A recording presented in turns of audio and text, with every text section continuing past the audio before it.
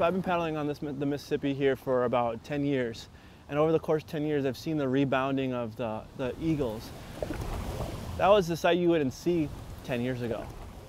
You know, Minneapolis and St. Paul, the metro area, has done a great job of revitalizing this watershed.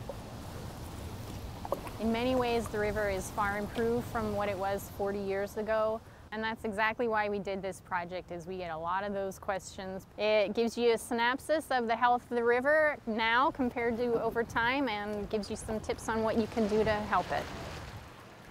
So off to my left, what we have is a stormwater outfall. Now this is the discharge of a series of pipes that run underneath the city and collect stormwater runoff and discharge directly untreated into the river.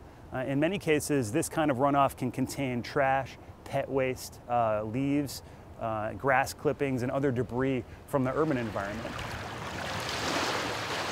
What we've discovered in the last 20 or 30 years is that our current policies really aren't sufficient to match the threats that are emerging in the river now.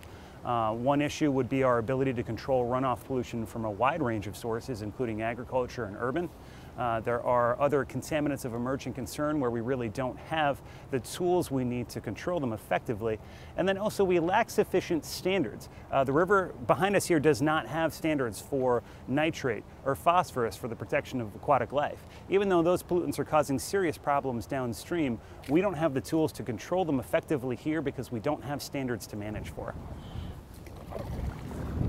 It's finding a relationship between industry and the natural world, and finding a relationship where they're working symbiotically together.